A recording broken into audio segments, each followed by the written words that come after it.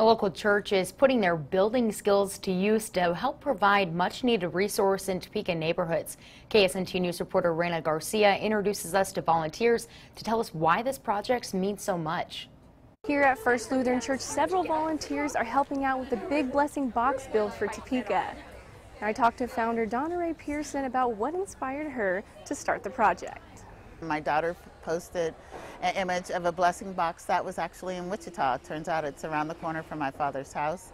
And I said, oh, that would be cool. I want to build one box. The boxes are built by volunteers. After that, they're filled with books, personal hygiene items, and non-perishable foods. That's when the volunteers get out in the community to distribute the boxes. There's a big need for supporting people, especially when it comes to food and kids, you know, just walking by or walking to school or taking the bus. They can stop, grab something to take home. Julie Watson says she volunteers because she knows how much these boxes are needed in the community.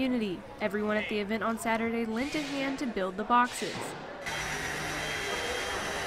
Pearson says that's what the project is all about. It is about community. So the saying for blessing boxes is take a blessing, be a blessing when you can. Now the work doesn't stop once the boxes are built and distributed.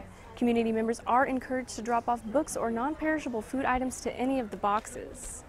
In Topeka, Reina Garcia, KSNT News.